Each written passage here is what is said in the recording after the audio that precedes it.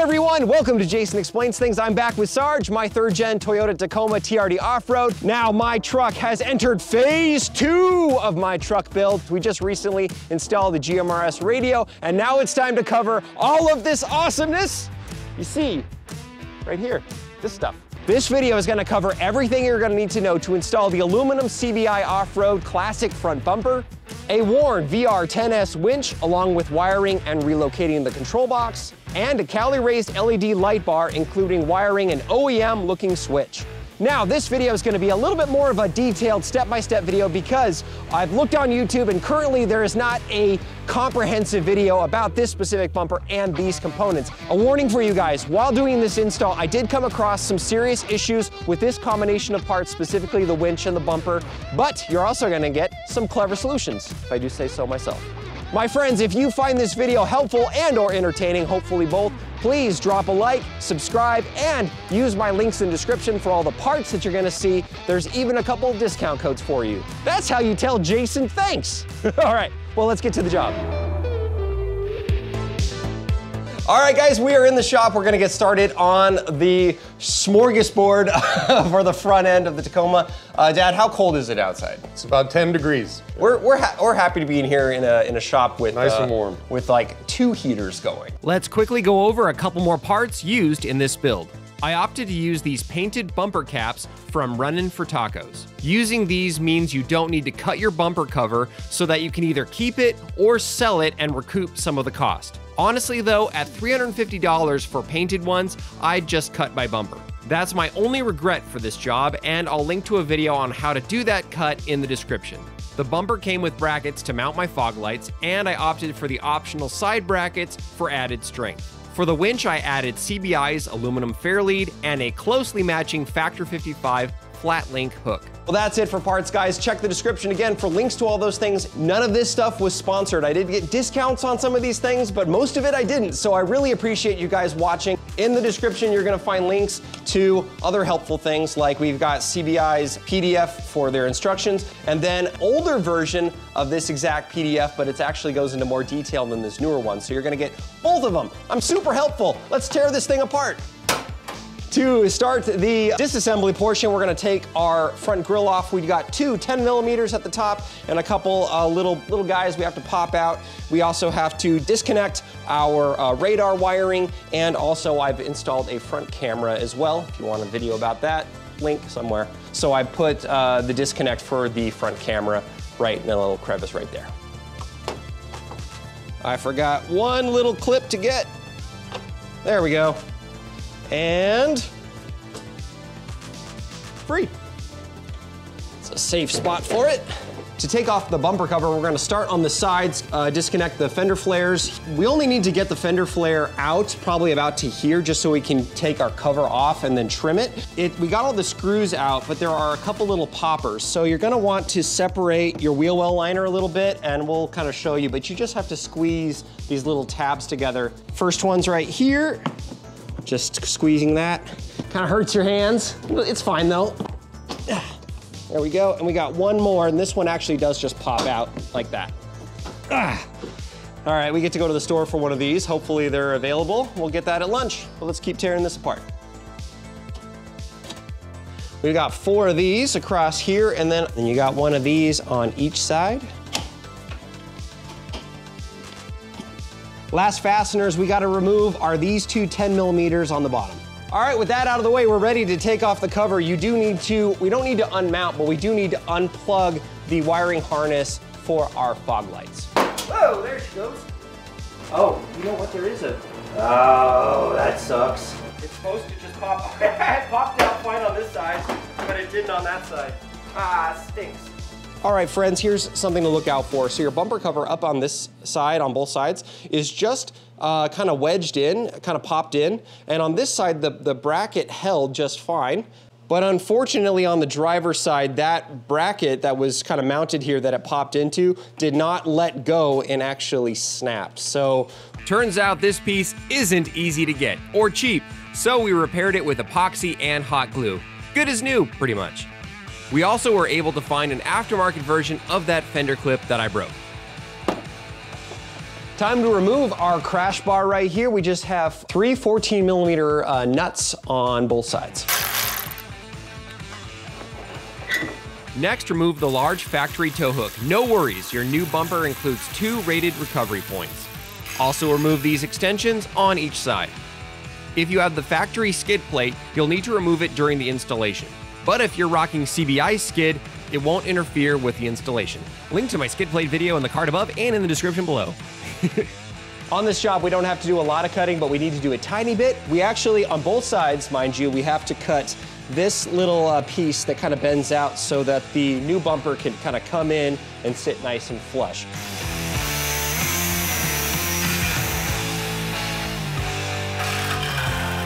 Yeah, that makes quick work of that.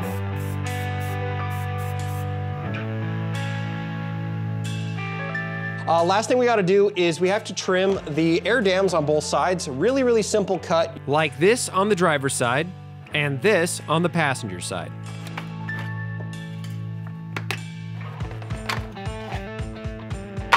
Before fitting the new bumper, we need to relocate the power steering cooler. Remove the 2 12mm bolts that hold it in place, and the 12mm bracket bolt holding the line back here on the passenger side. Use CBI supplied relocation brackets and hardware to secure the cooler closer to the radiator. One quick note, be careful that this isn't like metal isn't hitting metal. Like I don't want to put it all the way back there, just a little bit right there. So we give everything a little bit of wiggle room. Done. I then installed the new bumper end caps using the OEM hardware. After that, I used masking tape to mark where to cut my fender flares. Cut them with my air saw, and then gave them a quick sanding to make the edge nice and smooth. If you want to relocate your winch controller, it's time to secure the bracket. This tandem off-road bracket uses existing mounting points on the top. I just needed to mark, drill, and install 1 riv nut on the bottom. Honestly, this install turns out incredibly clean and doesn't even need any wiring extensions with the worn winch I'm using. Time to mount the lighting and winch into the bumper. I started with the fog lights, mounting them in place using CBI's supplied brackets. One small issue, I needed to trim off part of the plastic bracket to make the fog lights fit as snug as possible. I then mounted the Cali-Ray's 20-inch light bar. First, I installed the supplied brackets from CBI and then the light. The light bar body itself was a little short, so I had to use some zinc spacers and extra long bolts to secure it. From the outside though, it fits just fine. I prepped the winch by removing the control box from the body. To do this, I had to use an Allen wrench to remove the center bracket, disconnect the box from the bracket, and then reinstall the bracket. Mount the winch into the bumper with Warren supplied hardware. You'll need to do the back bolts first, and then we'll do the front 2 when the bumper is on the truck. Install the positive and negative wires to the back of the winch now, while it's still easy to do so. Using the buddy system, we got the bumper on the truck, loosely securing it with the OEM 14mm nuts. Next, we removed the front winch plate cover from the bumper, and then secured the 2 front winch bolts. Now torque all 4 to 35 foot-pounds.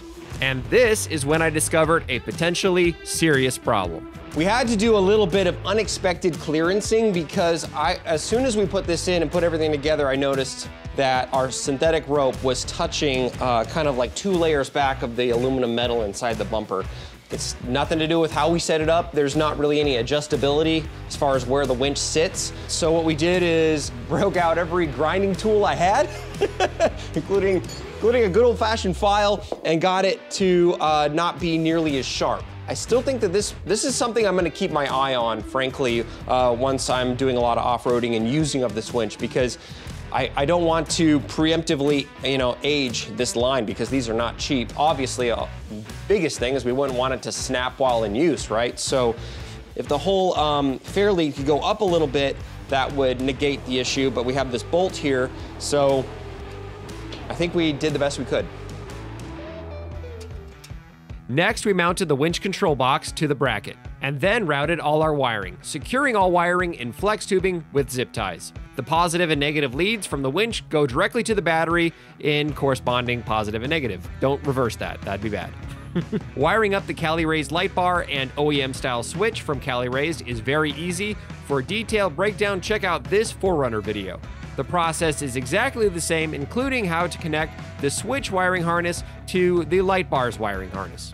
We've got our bumper loosely mounted, we've got all our wiring done, and I went ahead and put the grill back on because now it's time to essentially finalize our fitment and get our side brackets on, and then we're 100% done. Here's how to adjust the bumper alignment so that your gaps are even on each side.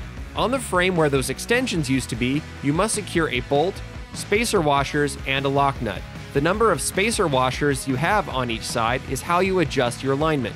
Guys, Editor Jason here. I have a little bit of an addendum to this project. So, as you saw, I went back and forth many times on the day and then later adjusting the height with those washers from the bottom to try to make the gap nice and even. About a 1/4 inch gap on both sides. Well, again, because I have these kind of, as you can see, kind of vibrate a little bit. Because they vibrate, it can start to scratch your brand new fancy pants bumper, which is not cool. So, long story short, you know, it's totally okay to have to loosen things a little bit and adjust your gaps, which I did at least twice. And then also, only about a month ago, I installed this rubber edge banding. It also protects the powder coat from getting scratched up. And then also just by the nature of, you know, being able to kind of maybe push this down a little bit that it actually is, I'm actually able to make it look very, very nice and even. I recommend it. I'm gonna run it this way from now on. Tighten the bottom bolt down when you're happy with your alignment, and then tighten the 6 original 14mm nuts that connected the bumper to the truck. Torque specs weren't included in my instructions and were hard to find, but another manufacturer said 30 foot-pounds, so I did that. If that's right or wrong, please leave a comment below. Installing the side brackets is a cakewalk. Remove this plastic frame cap on each side. Remove the 2 12mm sway bar bracket bolts. Slide the side bracket into place and secure with the supplied hardware. One special note, the large grade 8 bolt that goes through the frame uses this large square washer and then a lock nut. I also used Loctite on all these fasteners.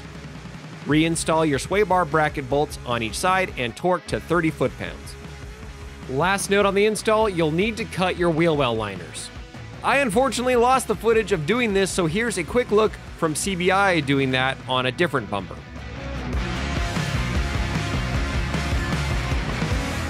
Phase 2 of my Tacoma build has one more giant project that you guys can look forward to, and that is a full suspension upgrade and lift. Adding all of that weight to the front of your truck will cause a noticeable droop. I would estimate probably 1/2 inch to 3/4 of an inch. So hit that subscribe button and turn on notifications for that video, along with other ones. Actually, another one that popped up while doing this job was because I had to cut those wheel well liners so much, I am getting all sorts of mud caked inside of my bumper, on the back of the lights and everything. So we're gonna have a pretty clever fix for that as well that you can look forward to. So everybody, until next time, God bless. Don't forget to do it yourself, and I really hope I make it out of here okay.